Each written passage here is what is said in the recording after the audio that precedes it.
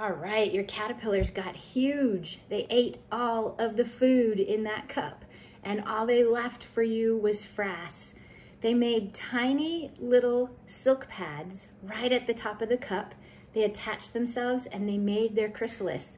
Now you're ready to move those chrysalis into your net cage. When you take your lid off, you'll see lots of webbing in there, and we know that's healthy. So these butterflies are gonna be beautiful butterflies. They're all attached to your little attachment pad.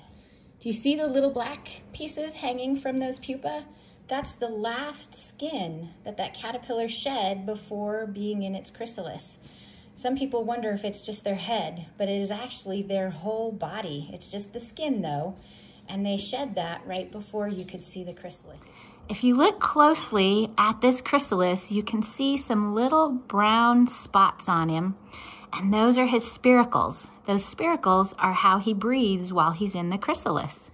All right, so now you're ready to put your chrysalis in your net cage. You're gonna unzip it. I like to put a towel or a paper towel or something in the bottom because painted ladies are really messy when they come out of their chrysalis. You're gonna open up.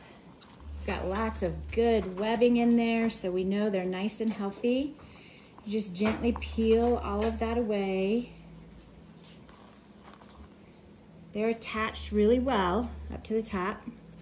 So we're just gonna take that and we're gonna pin it with a straight pin into your net cage.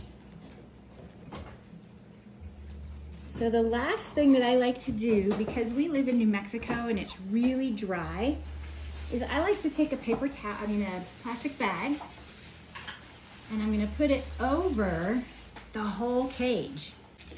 All right, so we're just gonna slide this plastic bag right over your net. We're gonna leave the front side uncovered. That gives them plenty of air circulation, but we've got a nice sopping wet paper towel. We're gonna put it in between the plastic and the netting. That helps raise the humidity inside there so it stays at around 60%, and it helps so that you don't get butterflies with crumpled wings. And they need that humidity in order to get out of their chrysalis safely.